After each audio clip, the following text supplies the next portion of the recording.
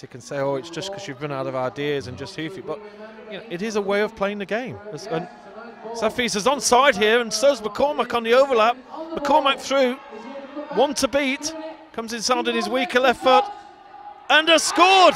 Oh, managed to curl it around. Well, he's certainly right-footed. He wasn't comfortable coming in on his left. Oh, I think you're absolutely right.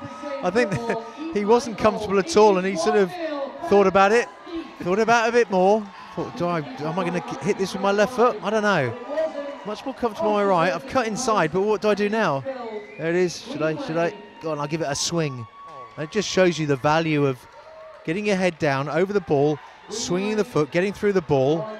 That was technically perfect. Yeah. Not a lot of pace and power, but it was just the technique to really focus and concentrate on getting that right. And he gets the rewards of putting his team in front.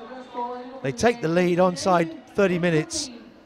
As this kick is taken, we're over the 1 minute. There's a flick on. Referee's kept his flag down. Oh, that must be a goal. Is it onside? It is. And with time up on the clock, it's the second goal. And it's the number 12 for substitute, Ben Thrower, who scores. And Greneway go 2-0 up. Well, they've just gone to sleep, Blacon. They really have. I think they thought that maybe the play wasn't going to go on. The little flick there from Finch into space. Cormac dragged it across the goal. Shows the importance of hitting it low and hard across the keeper.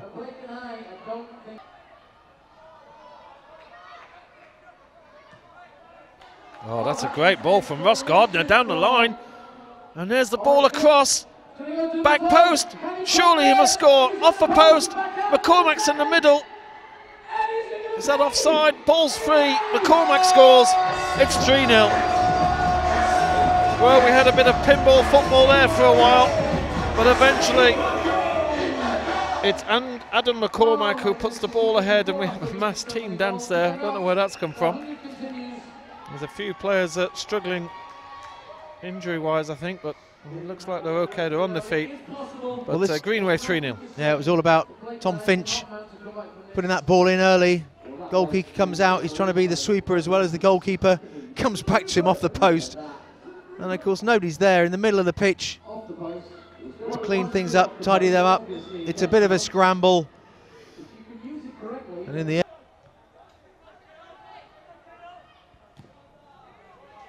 Greneway go for the long ball this time, and well, that's straight through on goal. And that is too easy. Ben Thrower, and well, they just threw in something a little bit different there and played Blacon at their own game as the celebration again, whatever that means. And well, I think the whole defence had pushed up a little bit. They're expecting the ball into feet, and obviously that was seen. And well, there you go. Let's go over the top. Let's try one over, and well, Thrower. And you've got to have the players who can adapt. Well, they're through again. Oh, this is a great ball through, and here's Will Blair, the captain, and just passes it into an empty goal.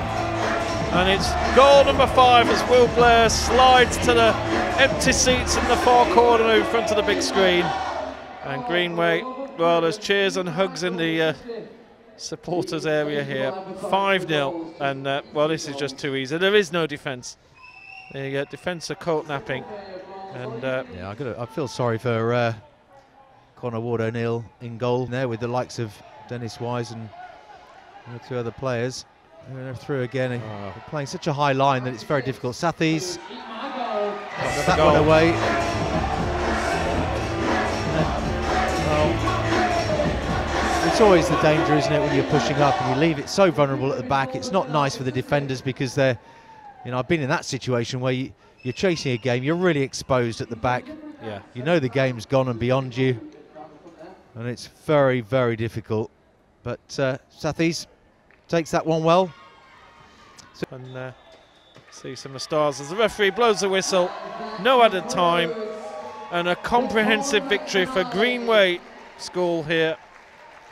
And there's Tom Finch, the man of the match, just walking out. There's a few bed heads hanging low, but well-deserved victory. So with me is Rob Dowler, the manager of this amazing team you've got here. What a bunch of lads you've got. Yeah, they've been working really hard together, made great progress with their years together, and performance like that to finish their time together has been fantastic. Yeah, well, it was noticeable. They've scored a lot of goals. They don't concede many goals, and exactly the same thing happened here today. They really kept true to their form. Yeah, that's a credit to them and the hard work that they put in to stay organised as a team and work hard for each other. Yeah. You must be absolutely thrilled. It's the end of a long season. A lot of goals have been scored. Where do you go from here? You've got a good bunch of lads. You're going to stay with them next year? Slightly different situation where we are with the schooling, because this is their last year actually at our school as a middle school. But I'm sure all the boys will carry on enjoying their football and hopefully, if they can, get to another couple of occasions like this. Yeah. Well, we'll look out for some of the names under maybe different schools. Which schools will they go to primarily in your area? Meridian School is the main school that we feed into, and then we hope they'll continue their success with them. Well, I've got to say, what a way to finish with a major trophy, a big win at a professional ground like Reading. You know, it must be quite emotional to finish like this on a high. Yeah, I mean, it's been a fantastic occasion for them, and I'm sure there's many memories they've made today that they'll hold with them for a long, long time. Absolutely. Well, guys, well done. Congratulations. In you come!